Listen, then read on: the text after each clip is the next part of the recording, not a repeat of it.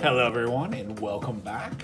We are having a evening version of bag snack review.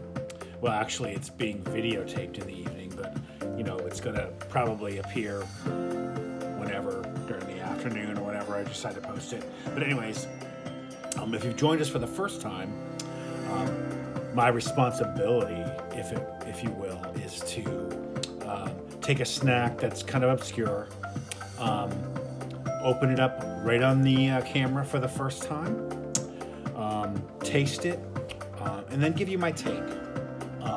And the reason I do this is so that you can kind of branch out. It's my belief that most people aren't very adventurous when it comes to food. And so I'm going to take that risk for you, and what a risk it is, believe me.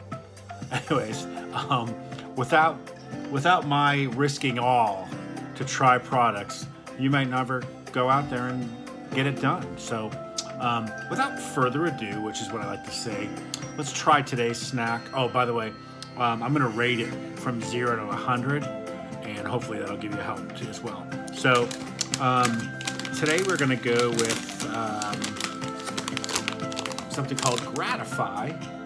These are pretzel sticks, sea salt sticks, pretzels. It's a heavy bag.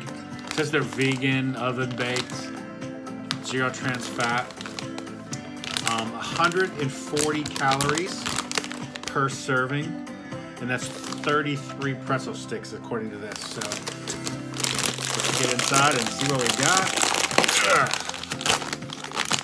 Bag is now open. There they are inside of there.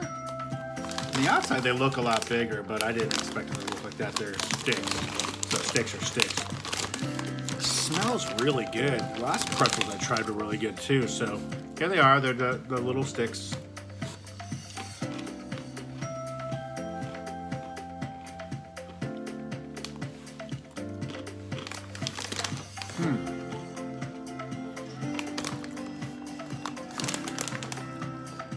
I like them. I don't love them. Like, just not a ton of flavor. Yeah, it's not really impressive. I mean, I get why you're gonna do it.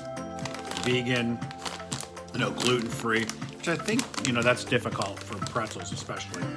So if you're in that world, I guess I've had gluten-free bread and stuff like that, and it really falls flat.